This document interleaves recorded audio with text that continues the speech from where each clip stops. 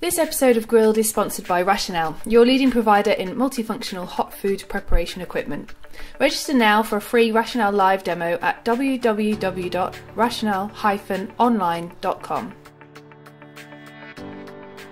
Thanks for downloading Grilled by The Staff Canteen. I'm Cara, editor of The Staff Canteen, and in this episode, founder Mark Morris talks to Michelin-starred chef Daniel Clifford and his head chef at Midsummer House, Mark Abbott. They discuss what they've been doing with their time since the lockdown began, and how different the restaurant will be when it reopens its doors.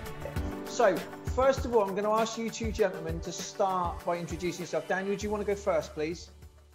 Yeah, so I'm Daniel Clifford. I run a restaurant in Cambridge called Midsummer House. I've been here for, I've owned it for 22 years now.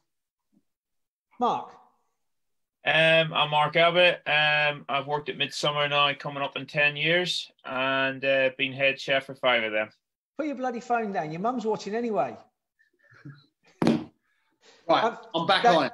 Daniel, we're going to talk about the future of Midsummer House, but I think what we need to do is to start with, let's just talk, give us in a minute your relationship with Midsummer House, when it all began, how long you've been there, a little bit about Midsummer House, and then we'll go into where Midsummer House is going. Well, the restaurant was opened in 98, August 98. It was opened when I was 25. I'd worked around England and France in 1, 2 and 3-star restaurants.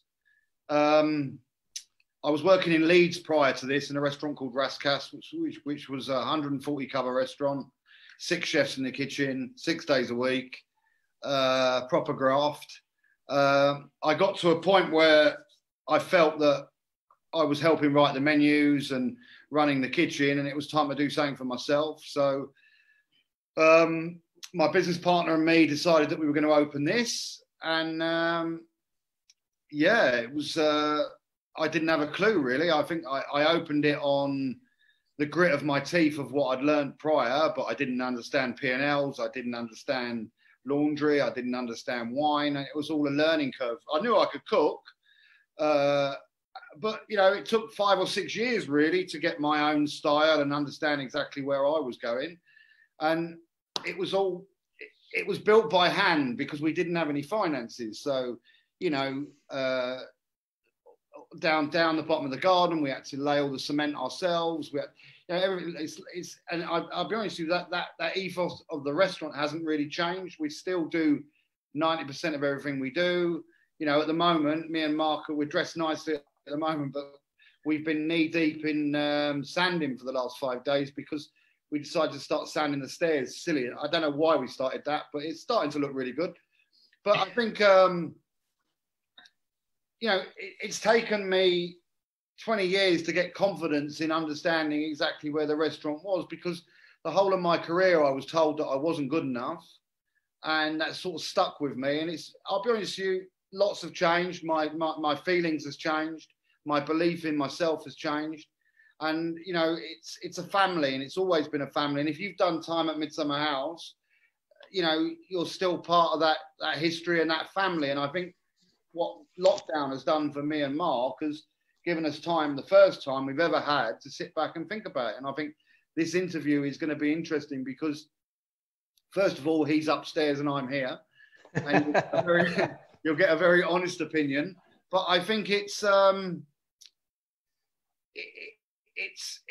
to change things, and the way the industry's gone over. Just before you go into that, because I know that's what we're going to talk about. Mark, when does your relationship with Midsummer begin? Literally, well, I'll be here 10 years in September. Yeah. So join Midsummer. It's interesting because when I came for my trial at Midsummer, chef wasn't in the kitchen. Which is why you got the job, right? So I came, the head chef at the time was Scott Fricker, and there was Scott plus 4 others, and Scott was on the meat, fish and running the pass. And I came in and he literally turned around to me and went, right, you're in sauce with me. And he gave me a load of these recipes and he says, right, this is where this is where that is. And it was electric, for there was literally 4 people pulling this food together at the pace of just lightning. And it wasn't actually until I accepted the job and came down to Midsummer on the Saturday before I started, and I actually met chef outside in the garden. Yeah, that's where it really all started. What did everyone say to you about that? No, let's not. No. You need to hear this. Well, at the time I was working up in Edinburgh at 21212, and you know, I talked to a few different people, and they just said to me, "You're absolutely off your head. You're mad."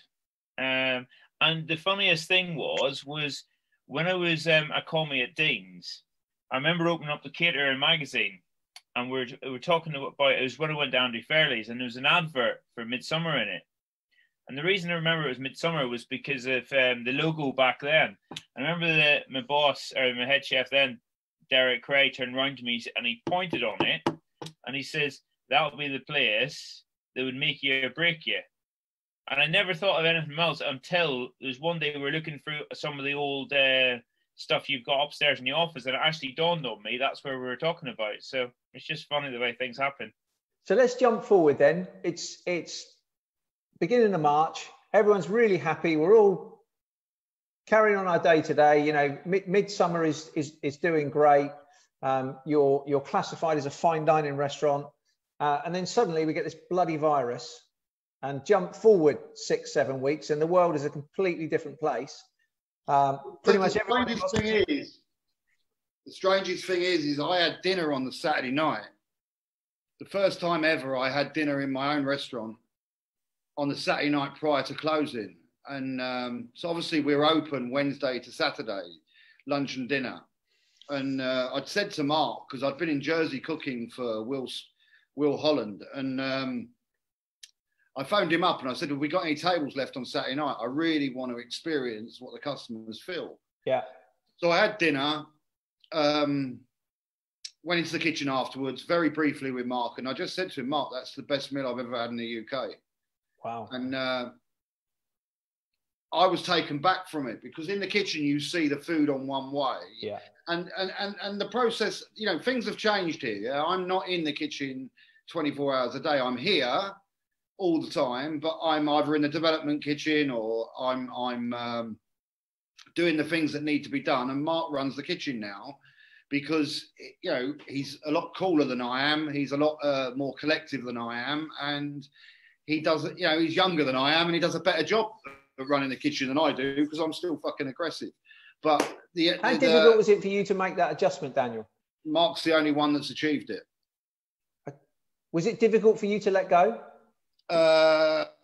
Yes, massively. But he, when the job came up, about 6 months before the job came up for the head chef's job, Mark, we'd been in London cooking together. And he said to me, and I said to him, "You know, Mark, would you?" And he said, "No, I don't want the job." And I was like, quite taken back from that, and quite disappointed, really, because he'd been with me such a long period of time. Yeah. And he is a perfectionist, and he is very good at what he does. And when the job came up, I said to him, "Mark, are you interested?" And he said, "No, chef, I'm not going to run it this way." He said, "No, I don't want it." And I asked him why, and he said, "Because," he said, "you won't let go." And I said to him, no, I need to change, Mark, but you need to have some balls, and you need to think. And the thing is since that day, he now will stand there and say, "No, we can't put that dish on. We're not ready for it. The kitchen's not ready for it. We haven't got the strength here.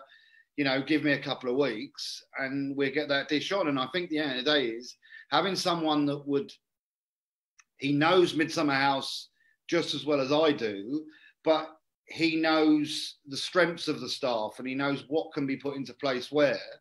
And that's where the magic is really now, is because at the end of the day is I design the dishes, we finish the dishes together, and then he puts the process in place for the food to go onto the menu.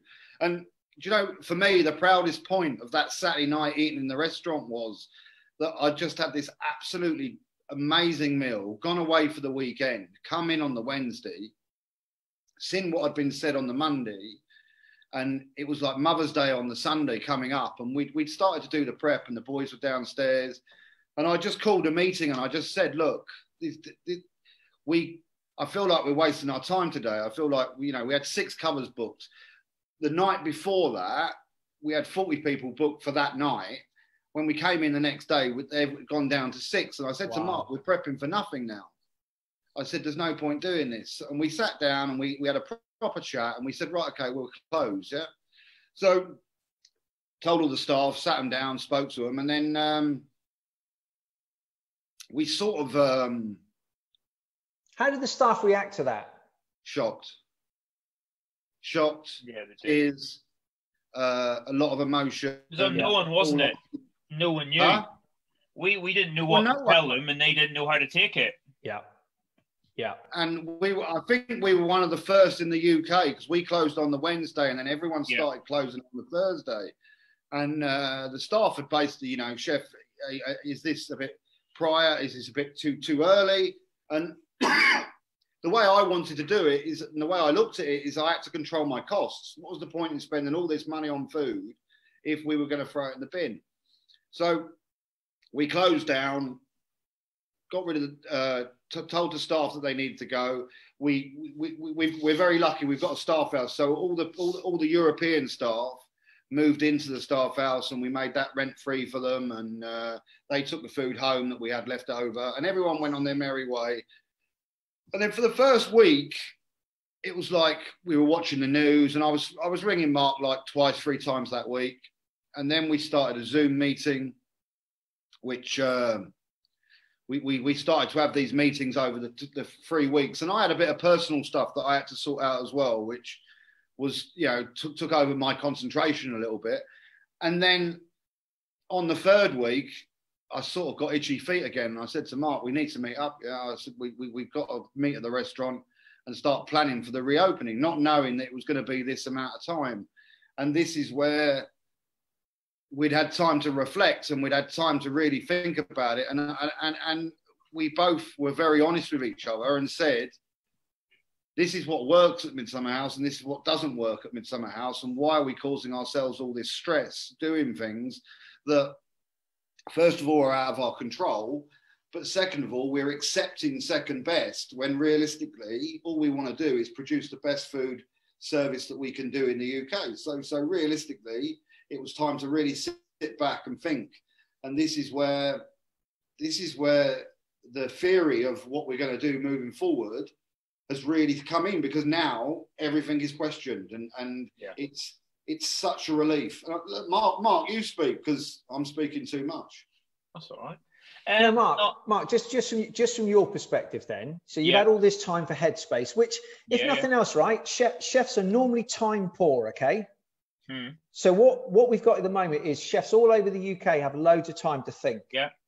So you two as a team have obviously sat down and thought, so what then does the future look like? What's part of the thought process now for Midsummer? Well, I think initially, you know, when you initially go into that, actually, you know, your first and second day, you're thinking to yourself, right, you know, it's the shock, isn't it? It's like, we're not at work, what are we doing? And if I'm being honest, you know, we were doing small plans and ideas were going around your heads for a couple of weeks, as Chef Should said, but it wasn't until we actually went, right, we've got this time. How are we we're never going to get this sort of level of time again. And this is so important to make such a dramatic and pave the way for the future in what we want to do. And, you know, Chef rang me one day and he went, right, what pisses you off the most? What did you say? How long you got? And yeah, it was that conversation. He says, but why are we putting up with that? What are some of those things? You know, what was on that list? For example, we feel we never have, you know, time to think. Yeah, was a prime example. You know, it's silly things. Is, you know, we all complain about the staff. You know, every single kitchen you go into, it's the same. And we were like, well, actually, the staff are the staff. We obviously, you know, we're very fortunate. I've got a cracking core team in the kitchen, which I haven't had this level in about a good 3 to 4 years. So, you know, I've got a really cracking core, and the majority of them has been there a year, nearly pushing 2 years now, which I'm really proud to say. And, you know, we were talking about all that, and it's a case of passing the responsibility onto the staff again and not absorbing, you know, it's not the case of being their mothers and their fathers. They're coming to work for us, and we want to be able to produce the experience, and every single member of staff that we employ have to make a difference. I felt for a long time that we were being interviewed ourselves. So when you'd interview a member of staff, you weren't interviewing them, they were interviewing you. And I think what I've said to Mark from the start of this is, this has been my home for 20 years, and I've nurtured it and loved it, and I know this place inside out. I can fix the stove, I can fix the plumbing, I can fix the electrics. I know it.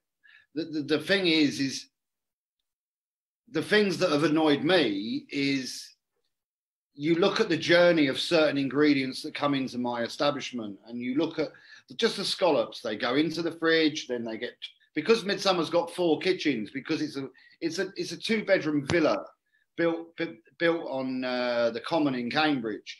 And the thing is, it's never designed to be a restaurant. So we've had to extend this bit. We've got more staffs. We've extended that bit. And the thing is we've never had time to think about the journey of every ingredient coming in, how it's prepared. And when you sit back, you look at it and you say to yourself, that's 3/4 an hour extra time that we're doing, transporting the scallops from here to there, moving it from the fridge, prepping it, taking the shells down the garden. And all you see all day long is chefs going up and down the garden. So we've looked at that. We've looked at the process of like sommeliers. I'll give you an example. You know, I've had probably 8 or 9 sommeliers working for me over the time. They all come in, they all have their favourite wines that they buy from their favourite suppliers, and you give them the credit because they've got the experience and they love wine. But I've got £250,000 sitting in my wine cellar of wine that previous sommeliers have bought, and the new sommelier comes in and they have their suppliers and the wines that they love, but they don't love your £250,000 that's sitting in your cellar. They love the wines that they want to go and buy and they can sell to the customer, because at the end of the day, they're the wines that they know. So you feel to yourself, is your cellar is getting bigger and bigger and bigger. Your outlay is getting bigger and bigger and bigger. And you've got things sitting in there that's never going to sell. So that was, you know, me and Mark as chefs, we're not wine connoisseurs, but we know what we like. And Mark, for someone to go to the cellar, when you work on the floor here, if you're the wine waiter, you take the order and then you have to take a 5-minute detour out of the restaurant, down the garden, open 2 doors, get the bottle of wine, come back up. So my sommelier is up and down the garden for about an hour and a half in service, which means they're not on the floor, which means the customer's not getting the attention, which means we're employing more staff to give the customer the attention. And we've looked at every single journey of every single thing that comes into the linen, the lighting, the gas, why the restaurant runs. And I think it's really opened up a can of worms where we say to ourselves, what are we? Yes, we're a 2 Michelin-starred restaurant in Cambridge. Yes, we're very proud of that. What do we want to achieve? We want to be up there with you know, I'd like to die a 3-star chef, if you want the honest truth, and that's always been my ambition. But it's not going to be the thing that's going to, I'm not going to put a gun to my head to say that I have to achieve that, because for years I've been asking myself the question. We got 2 stars in 2005. It's now 2020. We've had 2 stars for 15 years. I've refurbished 3 times. I've changed the kitchen twice. The food has definitely gone up a level. What are we missing? Well, we're not missing anything. It's what we're doing. We're doing too much. That's the question. Instead of saying, oh, we need to do this extra or we need to do that extra, what I'm doing now is I'm looking at it and saying, well, do I need to offer 15 gins? Not a chance. Because at the end of the day is when a waiter goes to the table, that's a good 5 minutes just explaining to one customer what gins we have. And then if they don't even want a gin and the next person wants something different, just to take a drinks order could be a 10-minute situation before the customer's even got a drink in their hand. Now, the way I look at it is hospitality, especially when you're coming to an establishment like Midsummer House, is you're coming to my home. Now, if you come to my home for dinner tonight, I wouldn't offer you 15 gins. I'd give you one straight drink and I'd say to you, that's the best champagne I know. So I'd pour you that and you'd be a happy man. So what are we referring to? I think the attitude that me and Mark have got is Midsummer is going to become our home. We love it like our home already. We spend more hours here than we do at home. And I think the team needs to become a family. We need to work together and we need to understand the journey that the customer's coming on. Now, we've talked about vegans, we've talked about vegetarians, we've talked about the offer choice that we're going to offer. We're constantly having arguments about that because are we alienating people from our business? But this is a time where you really do need to look at costs and you need to look at where the money's being spent, because the situation is there's not going to be a lot of money coming in, and my payroll's 80 grand a month. Yeah. Now that's a lot of money for a 40-cover restaurant. Yeah. And why do I have 4 kitchen porters for 4 days a week? Because we create a lot of washing up. But why do we create a lot of washing up? Because I'm a creature of habit and I still cook the way that I was taught 20 years ago. And the situation is technique has changed. The attitude for food has changed. Less is definitely more now. So we've got to look at everything in an aspect of, if that dish is too complex for a junior member of staff to do, why am I making it harder? Because that's always been my problem, is I've created something that no one else in the country can do, but I'd say 9 out of my 11 chefs probably can't do it. So the responsibility gets passed to Mark, and you see Mark doing all these technical things in the kitchen when realistically he should be running the kitchen and managing the kitchen, because people should better do it. And that's the outlook that we're looking at now is, I'm scrapping my wine list, yeah? I'm selling all my wine because I don't think we need a wine list, because I think the end of the day is, if I'm going to cook 11 perfect dishes, I'm going to have 11 perfect wines to go with them dishes that blow people away, because I want every course to be like having an orgasm. That's exactly how I want it. And that is exactly the mindset that we're setting out now, is when you sit down, we're going to include the champagne in the price. So when the customer sits down, without even waiting, they want for nothing. They get the best service in the world, because that's, to serve Krug as your house champagne, when you sit down, people already know where they are. They know what the experience they're getting, and it's that they relax. It's not that car salesman as when you walk in the door, the first thing they do is they come over to you. Do you need any help, mate? No, we all want to say fuck off. Sorry about that. But at the end of the day, we don't. We're polite and we say, no, mate, I'm just browsing. I'll come and see you in a minute. I don't want that attitude in my restaurant anymore. I want people to sit down and let us blow them away. Let us give them an experience that they're never going to forget. I don't want them being questioned through the meal of, do they want this or do they want that? I want them to sit back, a bit like going to the theatre. The curtains open, the show starts, and the experience doesn't end. It shouldn't even end when they say goodbye, because it's like looking at the reservations. Like, one of the biggest problem we have is controlling the times that the customers arrive. Because if someone books in at 7, someone's booked in at 7:15, and someone's booked at 8 o'clock, if they all turn up at the same time, that causes chaos in my business. Because to take a jacket off a customer at Midsummer House, the waiters have to walk up 4 flights of stairs to hang the jackets up. Yeah. Now, if someone else arrives at the same time, that's 2 waiters upstairs. That means the customers sitting in the restaurant aren't getting the attention that we're trying to give them. And what we've always done is, get another member of staff, get another member of staff. But the problem is your payroll ends up going up and up and up and up and up. And it's all because you can't control what time people come. Yeah. So I've decided I'm locking my front door now. I'm not going to leave it open. We're going to have an intercom system, and we're going to have an entrance where you're going to get greeted properly. You're going to get a proper welcome to Midsummer House, and it will be individual tables coming in, and you'll be treated like a god when you walk in the door. Because the way it's run for the last 20 years is, if 10 tables turn up at 7:30, we've accepted that, but we can't cope with it. And the pressure I put on the staff by letting that happen completely spins them out. Like 19, 20-year-old lad on the larder trying to sort out 40 plates of food to the spec that he wants, when realistically, you see him, he's in the corner like a shitting dog. My staff shouldn't be in that situation. They're artists. They should be standing there loving everything they do. And I think the end of the day is that's the point. I've said to Mark, it's difficult because Saturday lunch normally finishes about 6 o'clock.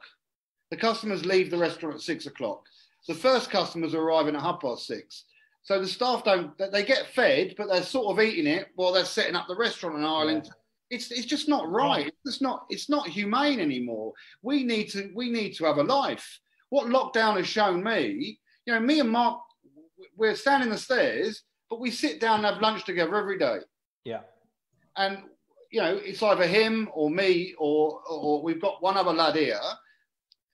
One of us cooks and we sit down and have a proper meal. And I've said to Mark, if we can't eat properly as a team, how do you expect us to work together? And this is really the attitude that I've accepted now is, you know what? The customers are going to be out the door by 5 o'clock. The restaurant will be set up by 5:30, and we are going to sit down as a family from 5:30 till 6:15 and discuss the day and discuss the lunch service and discuss what went right and what went wrong. Because every member of staff that works here, their voice needs to be heard because they are the future. And, look at Mark. He's been here 10 years. And he's now a shareholder in the business. And I think personally, less is more for us at the present moment in time. So is that Midsummer is Midsummer, and that's part of the attraction of going to Midsummer. You can't change it. It can't become this purpose-built, clinical. It's a house in a field, Mark. It's a beautiful house. No, absolutely. But that's what makes it beautiful, right? Yeah. You've got cows outside. You've got the river, so many people walk past it, they don't think it's a restaurant. They just think it's a house with, they've got big conservatory. Yeah. So for you then, Mark, what is it, in terms of the food, how are you're going to take away the wine choice, the wine menu. What are you going to do with the food then? How is that? How are you going to sort of take away that choice element? And, I know Daniel, you were saying you went to Francine and that's been an influence on you. So where is the food going to go going forward? Well, I think just taking one aspect of it, obviously we're looking at absolutely everything, but, one aspect was we've done the chocolate box for I think from Chef's Bean at Midsummer House. And, we cater for dairy-frees in there. We've got chocolates with no egg. We've got everything, we've got chocolates that are just chocolates for vegans. And you look at that and you say to yourself, and that is a job. That is a member of staff who's doing that every day for at least 2 to 3 hours. So you take over that a week, that's that is more or less a full day dedicated to doing chocolates. And because we're stretching yourself so far, you can't get eight chocolates to the level of which you can 2. And that's why we've made the the decision to scrap the box.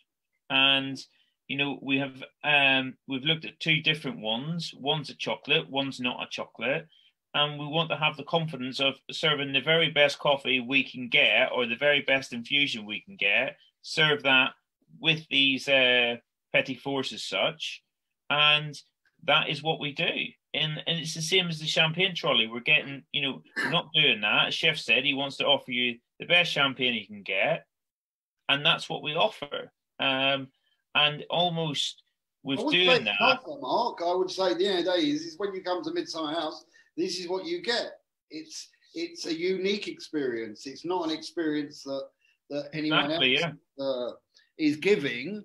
I think it is time to be bold, and it is time to stick your chest out slightly and be proud. Because the one thing is, as I said when we first started this, it's taken me 20 years to be proud of what we do. I sit in the restaurant on a Saturday night and I have the best meal of my life in the UK, and the next day we close. So realistically, the food aspect, I don't think it's ever been better. What we can do is... we just need to refine it that little bit more. But are you effectively saying that when someone now arrives to Midsummer, it will be a no-choice menu and a matched wine with that menu, and that's what you get? And I'm not saying that's a bad thing. What I'm saying is you've selected the best scallop, and with that you're serving the best Chablis or whatever it is you're serving. Is that kind of what the direction you're going in? That is the direction we're going in. Okay. As well, one thing we are wanting to do is doing a non-alcoholic flight as well. Okay. So that's going to be coming from the kitchen. And the reason that is for me, I want to be able to, for example, as you're very well aware of, for us to put a duck sauce, it gets probably checked by different staff, myself, chef at the end. It'll get checked when it's made. It'll get checked before it goes on the plate. It'll get checked when it's, refreshed and so on and so on. But I want that same detail and, the flavors and the base of the flavors to be in the non-alcoholic pairing as well. And I think with that coming from the kitchen and obviously bringing in the front as well, through making different processes, and what we're maybe thinking of is taking one of them into the kitchen for a day, and they're going to be helping to prepare that. But it's just what Chef said is that's what we want to be serving, and we don't want to be veering off that. Well, so I think we want to cut out the middlemen, Mark. Yeah. Okay. And it's very interesting that a lot of suppliers now are contacting us, and I've got to cut out the middleman who's making the money out of this. For the simple reason is, I've got to use the best ingredients, but I've got to go to source for it. I don't know if I'm buying my wine, I'm going to go direct. I'm going direct to Krug. I'm not going to buy it from a middleman, because at the end of the day is I need to be able to afford to offer that to my guest without putting prices that are absolutely through the roof. And I've worked out, if I buy in bulk, and I've got 125 champagnes on my fucking wine list at the moment. Yeah. Right. Yeah. Madness. I'm never going to sell them. Yeah. That's just basically an extension of my underpants. The situation is, what needs to change is. So by that you mean chef vanity, right? Yeah, definitely. But that's what I grew up with. I grew up with working in restaurants where their wine list was massive. The attitude was, luxury. But properly, what is luxury? Luxury is a beautiful glass of champagne, the best scallop, the best beef, the best pigeon, the best chocolate. We know what's the best because I've spent 35 years learning what the best is. Yeah. Yeah, days. I've got to break away from filling gaps on my menus because we're spending money elsewhere, and we've got to say to ourselves, right, this is the time now where we serve the best of the best. We buy it direct. We're getting a cheaper price. We can then offer that to our guests as an experience, but an experience that they can afford as well. And the end of the day is it's a full package. You're coming to my house for dinner, and I'm going to cook for you. And that is really my outlook, because it is Midsummer House. It is a house. It should be treated like that. And if you come to my house for dinner tonight, I'm not going to offer you 15 different gins, am I? I'm not coming for dinner then. No, well. No, but look, seriously. What do you think the guides will do to this, Daniel? What do you think their reaction will be? I mean, look, to me, to me personally, I think the guides are going to be absolutely blown away for the simple reason am I doing this for a guidebook, or am I doing this because I want to be happy? Because there's nothing worse than being in your own establishment where you're walking around unhappy, and you're unhappy because you're doing things that you really shouldn't be doing, but you're doing it because just in case this happens, or just in case that happens. Yeah. Why am I? I'm trying to please everybody, but I'm not pleasing myself. Yeah. Now, the end of the day it is time for the fear to be lost from Midsummer House, and the smiles to be on my staff. As I've said to Nicole, who runs the front for me, do we need waiters that have worked in 1, 2 and 3-star restaurants, or do we need personality? Because realistically, personality sells everything to me. A smile and someone who's genuine. You think about it, a waiter that needs to understand 11 different glasses of wine and 11 different dishes, they can learn that, and they can be extremely knowledgeable about that. Yeah. They can't be knowledgeable about a wine list for 650. So you're always going to have that awkward moment at the table. Yeah. What I'm trying to do is remove the awkwardness for the customer, so the customer feels like king. But my staff, they got so much confidence because they know what they're doing, they believe in what they're doing, they've tasted what they're doing, and they love it just as much as me, because nothing's going to go on the menu unless everyone's tasted it and everyone believes in it. Because the end of the day is, self-belief is the only thing we've really got right now, because no one knows the future. And I guess, Mark, that kind of comes back full circle, doesn't it? What you said earlier about not having enough time to think. Yeah. If you haven't got staff doing all of the chocolates, doing, scallops and having to run all over the place, and that has to free up time. That time, therefore, I guess, can be used in focusing their attention solely on, Daniel mentioned the guy in the larder doing 40 dishes. That isn't going to happen, is it? You're going to have much more time to focus on doing your dish. And there's an argument there to say your product should improve. Well, that's it. It's funny because we did a meeting there with all the lads, and I said to them, I said, right, every single section, I want the list of actually what's on our menu, and then I want a list of what we do, additions and allergies. Yeah. The allergies and addition list was actually bigger than the menu list. But you're not going to get away from that, are you? How are you going to get around that? You're always going to get, dairy-free.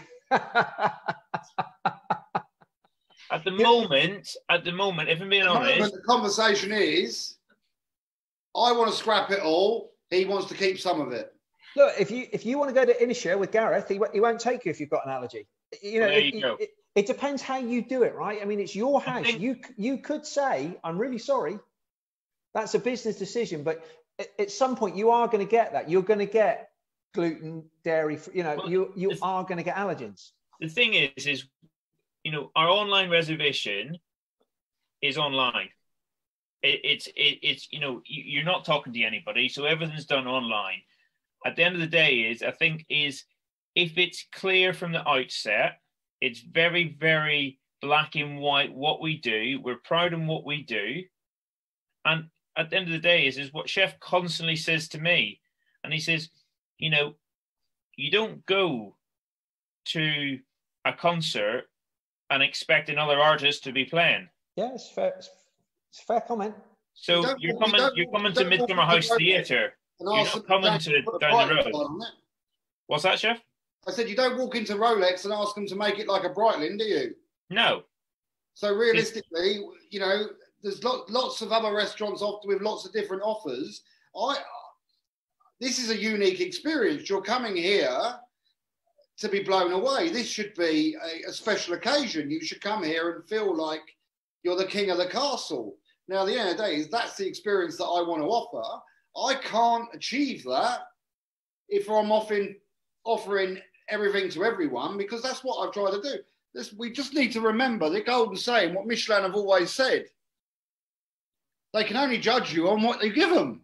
Yeah. So the end of the day is, if the choice is limited, they can only judge me on that. Yeah. So realistically, it's a no-brainer in my head. So to wrap this up then, we get rid of the virus, vaccine, whatever. We go back to normal, whatever normal is. Are you is this from day one of Midsummer opening post the virus? This is the direction of Midsummer now, is it? It's tasting menu only, no choice, matched wine flight. It goes without saying you'll use the best ingredients and the best wine, but from day one, that's now the direction of Midsummer. I've got everyone working. Everyone's mindset. Even the staff that aren't here are at home working on writing out lists of how the ovens get used, how we reduce waste, how we're contacting suppliers for ingredients. Our KP's writing us lists, Mark, of actually, things that he doesn't need to wash. But there's that classic thing with KPs, isn't there? If you put a bit of tinfoil in the bottom of trays, how much that saves a kitchen porter from washing up it, because things don't stick on the bottom of your tray. Yeah. Silly little things like that. Yeah, but the thing is, I think this is the thing is what this has done is given us time to think. Now, how is Midsummer going to reopen? Midsummer's going to be. I'll be honest with you, I think I've never been this excited. I am absolutely buzzing by it, and I keep on walking around it. And it's, me and Mark have always spoken about this. There's points when we've worked together where there's been a feeling. That feeling has been that we've been invincible, and it doesn't happen very often. But it's just a twinkle in our eyes, and it can be on a Saturday night service, and it really doesn't happen that much. I want that feeling from day one, and I never want that to stop. Now, if that means I need to give more to my staff and I need to give them more time, what this is going to give me the ability to be is it's going to give me the ability to work with everybody individually, to get them to have the same mindset as me, to understand where we're going, for Mark to manage a business with a very, let's look at it. If I do 200 covers a week, it's going to make me X amount of money. If I do 220, it's going to make me that amount of money. I will be able to govern my costs, because at the end of the day, it's my costs. Why is Midsummer House, I'm investing 50, 60,000 pounds back into the business right now. Most people are sitting there worried about how their future is. Yeah, absolutely. We're very stable because we own the property. I don't live a champagne lifestyle. We both have very normal lives. We both, go home and walk our dogs at the weekend and watch the same junk on the TV and cook very simply at home. And we both travelled a lot last year. Mark went to 11 Madison Park and Per Se. I went to Francine and Noma. And we've both taken a lot from them experiences, the good and the bad. Yeah. Because, not every experience is, Francine was mind-blowing, and Mark had an amazing time at Per Se. And you look back, and these restaurants, it's all about luxury. So what is Midsummer House? Midsummer House is going to be a restaurant that's built around 20 years of experience, that's not taking any of the past into consideration. It's now taking the future into consideration. The generation, the way people eat has changed. My outlook has taken 20 years, but it has changed. And it's time to work with, my restaurant manager, she started here 2 years ago as a hostess. Okay? 0 restaurant experience. The difference between her and anybody else is she has got a passion to please people. So she looks at everything in a way of, would I want to be served that? How would I look at it? And you look at the way she works, and me and Mark are learning from her. So realistically, they say old habits die hard, but the habit is going to be, this is a new Midsummer House. We're very lucky. We've got an amazing shell to work with, but everything is changing, and it's changing for the best. If it's not, if it doesn't need to be done, it won't be done. But the journey of everything that comes into this building, including the customers and the staff, is going to be a better experience, and that's what we're working for. Guys, I think that's a brilliant point to end it. Look, it's very exciting. The hair's growing. That's the problem. Yeah, I need a haircut. Yeah. Well, the thing is, the interesting thing is... Sod all this haute cuisine, right? We all need haircuts. Yeah, it's ridiculous, isn't it? So the interesting thing is, Mark, and this is the thing that worries me, is they say July, but I can't see it being July. And I think this is why the furlong's gone on to... The furlong's been extended to October. And, you know, I think everyone needs to take their head out of the sand slightly and realise that, you know, we've got a massive future.